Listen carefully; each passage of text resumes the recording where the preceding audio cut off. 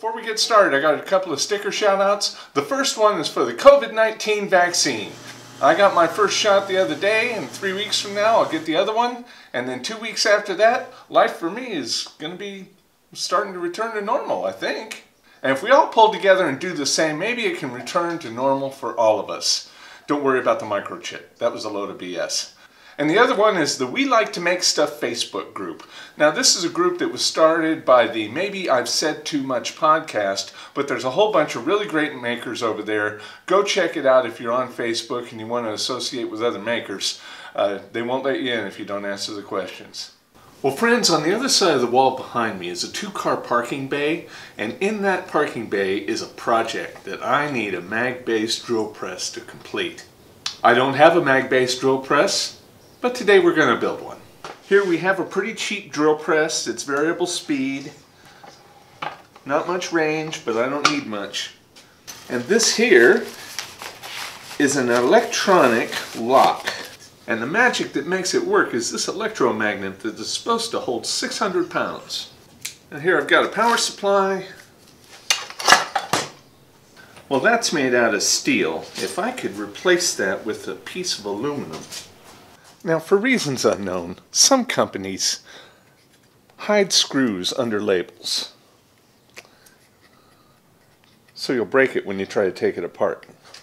Alright, there's my electromagnet, and I have a feeling it needs to be encapsulated in aluminum, because if you put it in a piece of steel, that piece of steel is probably going to eat up all the magnetism you generate. Here we are at the hardware store. And somewhere in that mountain of aluminum might be what we need to build this new framework. Over there at the scrapyard I found some stuff I could use, nothing that was quite right. I found this piece of tubing that is pretty thick wall, so that's nice, and it's made of aluminum. It was a little bit too large in diameter, so I had to turn it down on the lathe. And then it's also too short, but it was the only piece that I could find.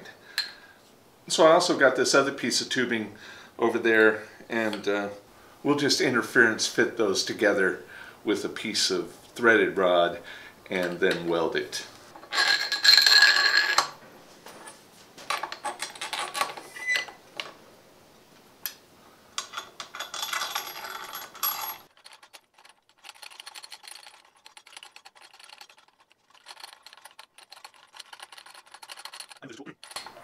I know there's a tool for this. And I also found this piece of rectangular tubing that is just right. We'll make our new magnet holder out of this. Then we'll weld this onto it.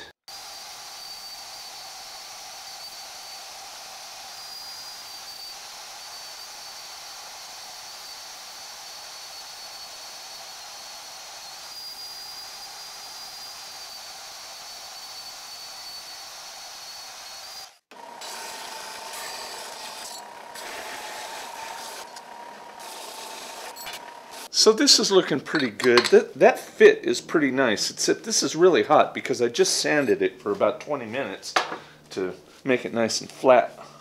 Now I think I'll drill a hole in this and bolt this onto it. That way I can weld it all together at the same time.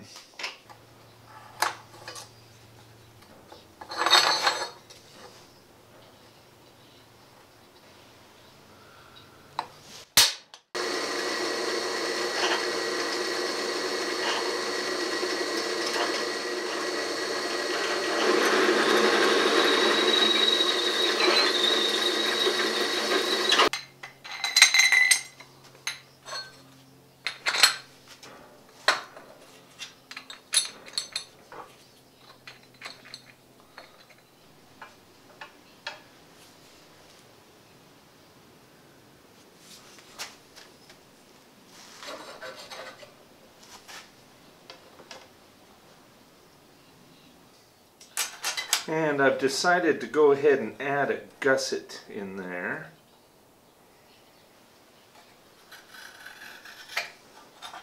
So you see I have my gusset here, and one thing I've decided to do is make what they call a strong back. And what that'll do is go up the back side of that tube, and it'll reinforce that joint.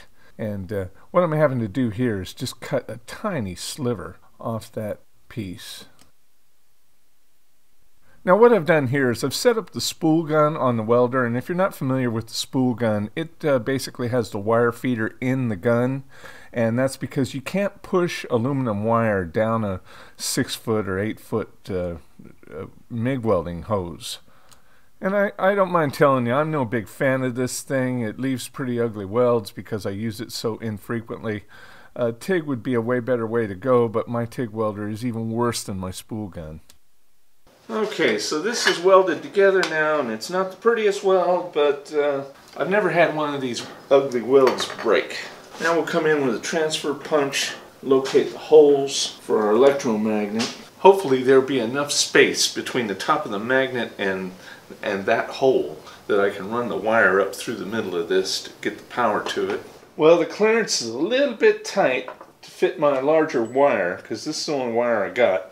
Okay, that should fit just fine. But I think I want a little more clearance, so I'm going to go ahead and hog that out a little bit.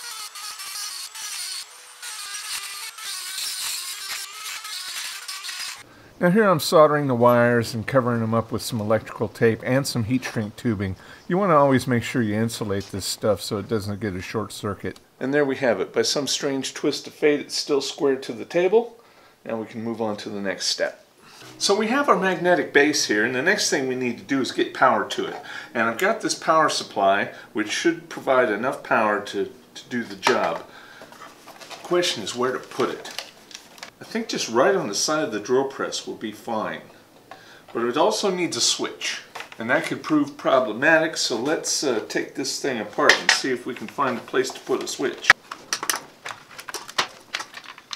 Okay, now looking at this, it's not looking too bad. This is it's got metal gears. I'll clean and re-lube those. They should be fine. Lube the bushings and the end of the motor. There's no space inside here to store the electronics of the power supply, but I can fit a switch. And this thing's pretty old, so I don't want to risk breaking it by drilling it, so I want to take it slow, multiple steps.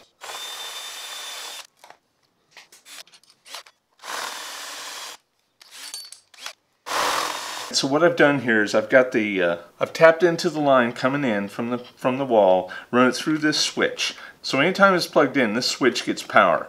When I turn the switch on, it will send power out this line, and that will go to the power supply mounted on the side of the box. All we need to do now is make sure none of these wires get pinched in between everything else that's going on here.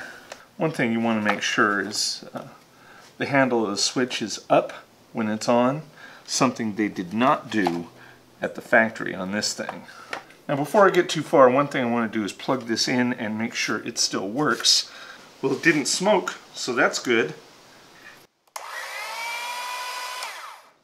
Okay.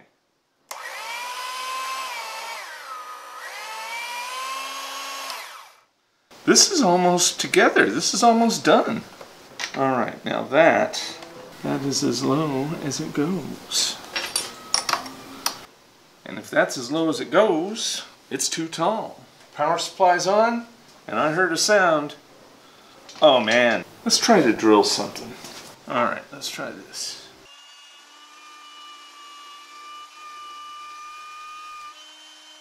Okay, well it held drilling aluminum. Okay, let's try a piece of steel. Okay, well that worked, and it held just fine. So apparently I made the tower too tall, and because of the strong back and the gusset, I can't just lower it down. So I'm going to have to cut those off. Well, let's try this again. Okay, now I've cut out a section, smoothed off the top, leveled it, bolted it back in place. Now let's weld it back together. Maybe I'll get a better weld this time. Now a couple things about the spool gun. Clamp down your workpiece and ground right to the piece. Because one of the things that it'll do is it will push the workpiece across the table before it strikes an arc. That's one of the reasons I hate this thing, but it does give me a way to weld aluminum. A couple people commented on my complaints that maybe if I preheated the aluminum it might help.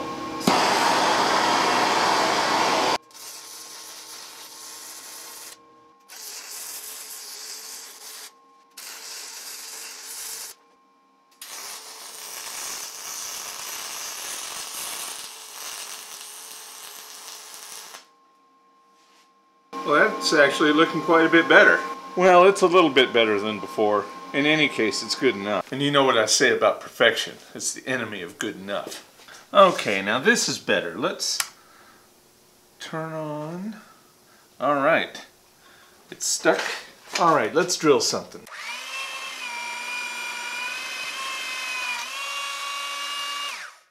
Well, that is all I need this thing to do, and it works. It worked fine for the test, but let's try it in the real-world application.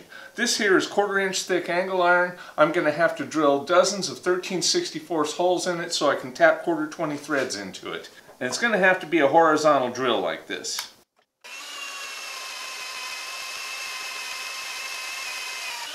Well, that worked pretty good. I'd call that a success. So I'm into this thing about 55 bucks for the electromagnet and the power supply, and then I think I gave 20 bucks for this drill at a yard sale. That's not bad for a mag-based drill press that will do the job I need it to do. I'll leave links to the power supply and the electromagnet in the doobly-doo below. You can cobble it together onto whatever drill you have. Now, judging by the motor and the gearbox inside, it doesn't have a lot of power, but it does have more than a hand drill. It's only got a 3/8-inch chuck on it, and I'm good with that. If I need a bigger mag-based drill press, it's probably going to be much larger, and this will not be enough horsepower to do the job anyway. So I'll just rent one from my local welding supply. Anyway, that's all for this time. Thanks for stopping in. Please like, comment, share, and subscribe. Click up here to see my last video. Click over here to see something of mine that YouTube thinks you'll like. Please stay safe during this pandemic. Let's all get vaccinated so we can get back to a normal life. Have a good one.